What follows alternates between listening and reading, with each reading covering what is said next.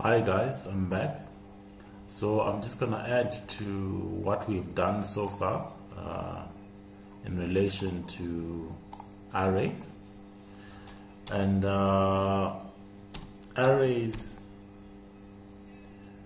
can have multiple dimensions. So these can be as follows.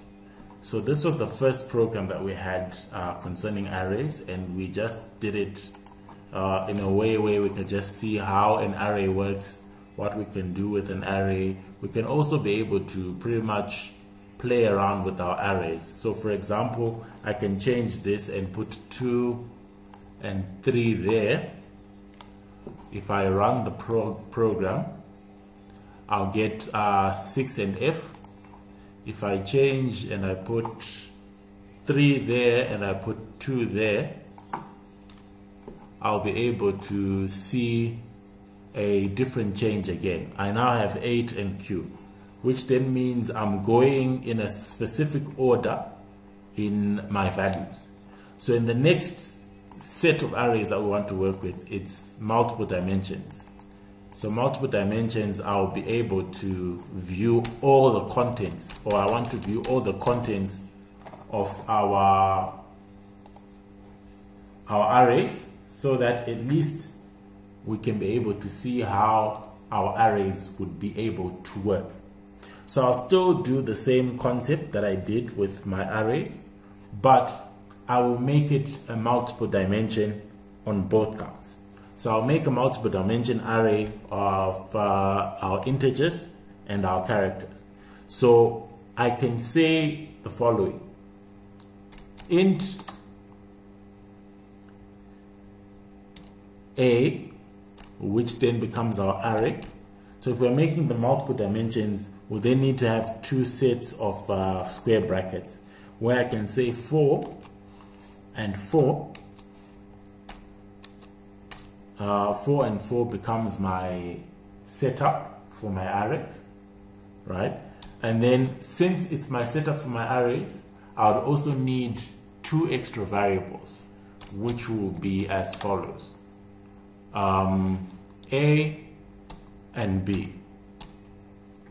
So A and B would then be my values that I'll be able to view what the contents of each element would be. So I would need to have a set of loops, which is true for statements.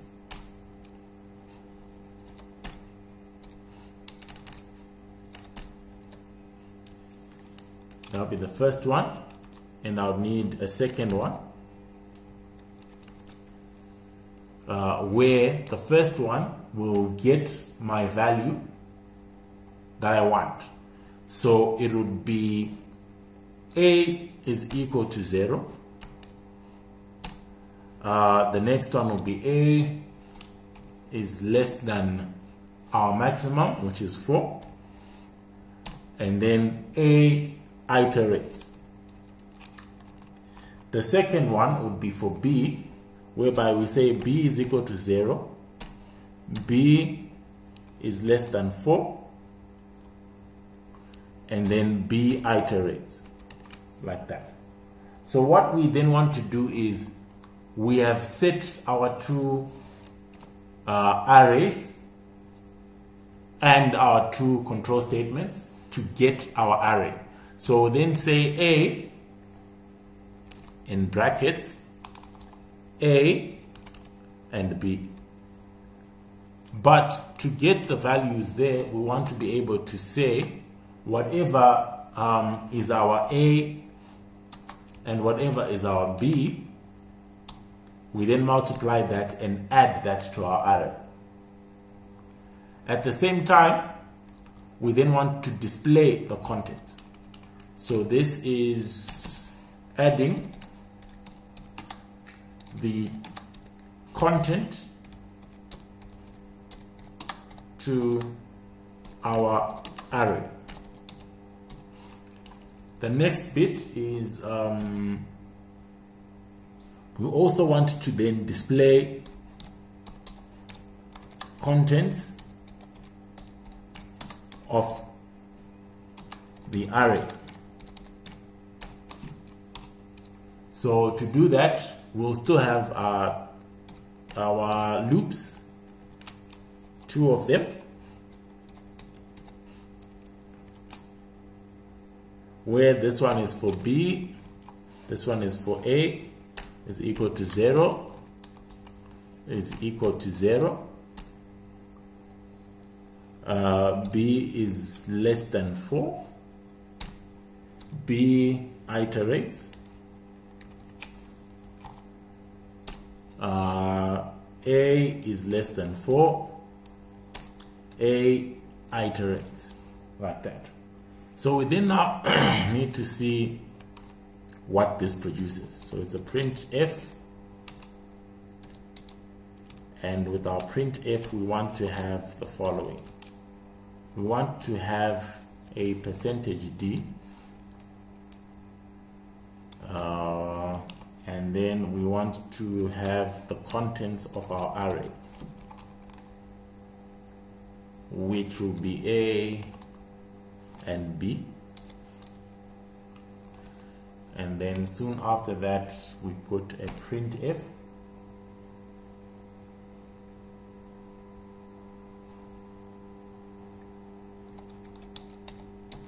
so that we create a new line. So there's nothing in this printf but a new line, like that. So if we are to run it,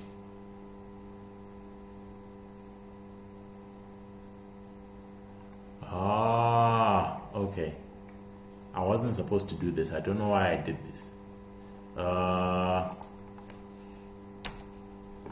I'm not supposed to have 2 variables called A, so let's just change our array position and have a R wherever our array was supposed to be. So let's run it.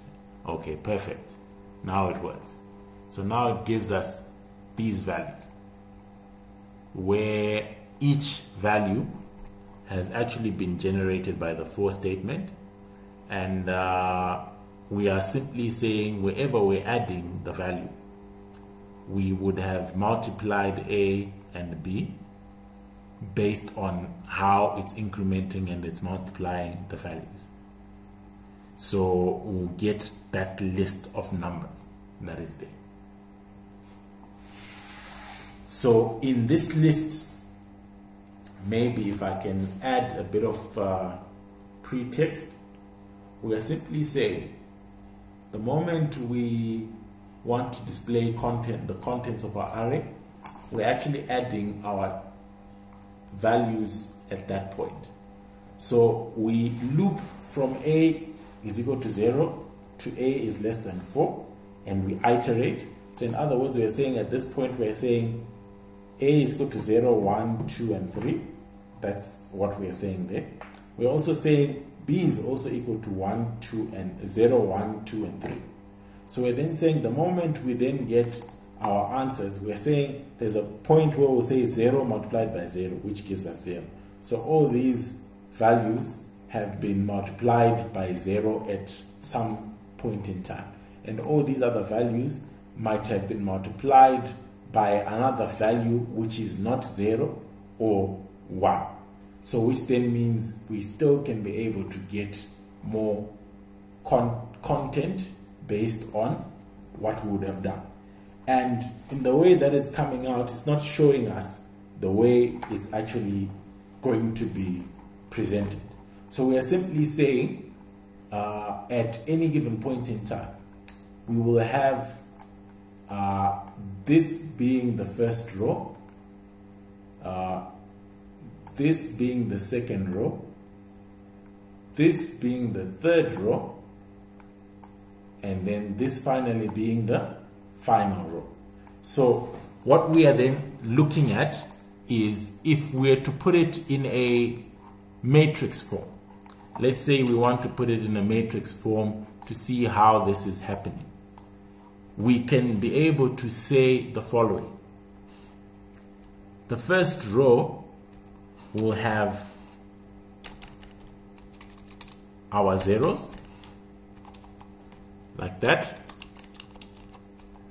The next row will have our 0, 1, 2, 3. The next row will have our 0, 2, 4, 6. And then the next row will have our 0, 3, 6, 9, like that. So what we are then saying is, in the case of our array, we are saying at any given point in time, let's say we say the following. We say AR 0, 2, like that. AR 0, 2 will give us, we have to look at the first row, which has 0. Okay, the first row which has 0. So we're saying this then becomes our first row, right? Or the first column. So it's 0. We're starting from there. And then we want to be able to get the next value, which would be position number 2. So this is position number 1, and we want to get a position number 2. So the next position number 2 would be that one, because we are saying 0 is where we start. So this is 1, 2, and 3. So at the third position we've got 2, which should give us 2, like that. So that is what we are saying our arrays will be doing in a multi-dimensional array. So before we close the lesson, let's actually do another example where we show how we can also do this with character. So we would need to declare another variable, because we can't use the same variable, and we call it t, and t will contain 3 elements. And these 3 elements will then have the following. We want to have our specific rows and columns. So with our rows and columns, we'll then need to do the following.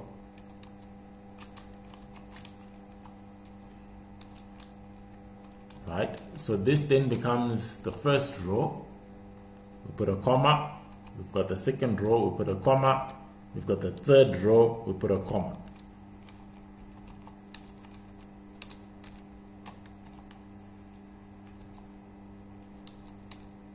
So in our values, we want to then put characters, right? For our characters, we said the last time we put single quotes.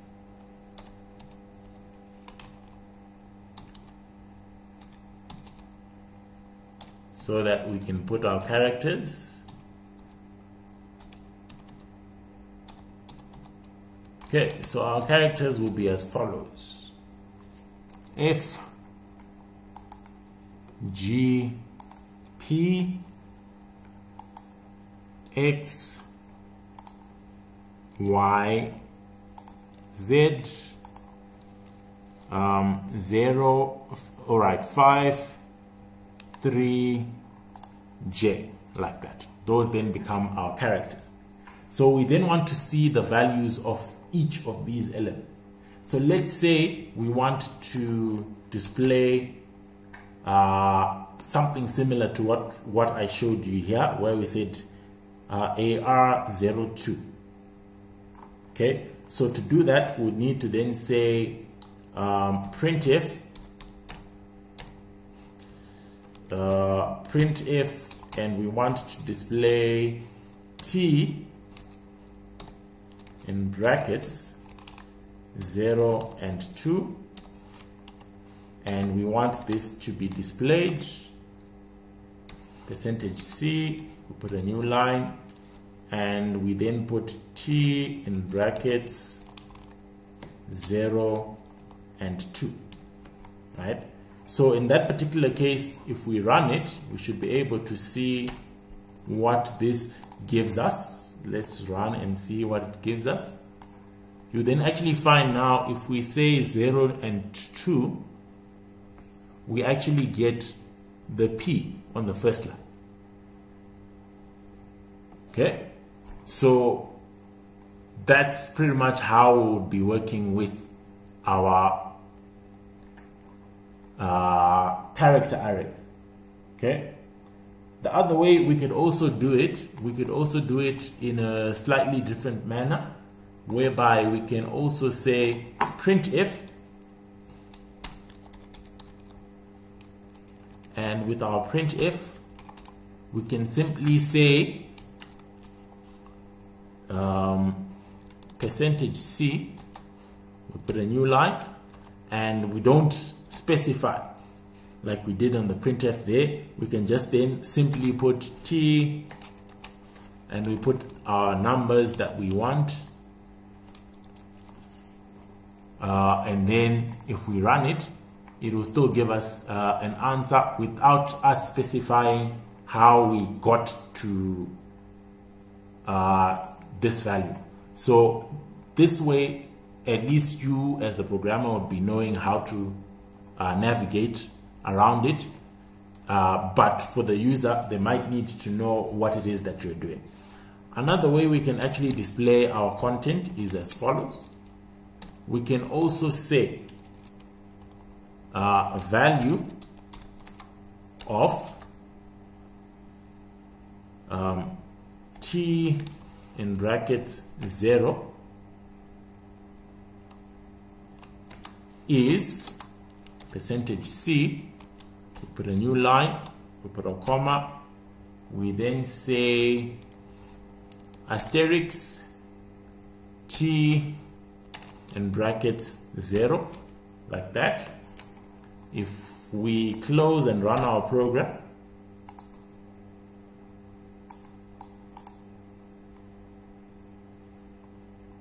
we would actually then find that we get the value of F, although I've messed up the spelling of is there. Let me just correct that. But that's another way we can add or view our characters. One final way we can use before our lesson ends is as follows. We can then say T is %D. We put a new line, and then sorry, it's %C, and then we do the following. We put 2 asterisks, and then we put the value of T, like that. So we can also be able to run it.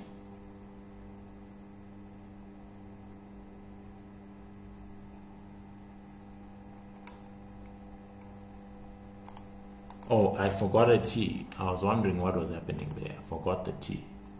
Okay, so the moment we do it this way, it's as good as we are also referencing our array, but we still get the value of F. So this is how we can also play around with our arrays and our character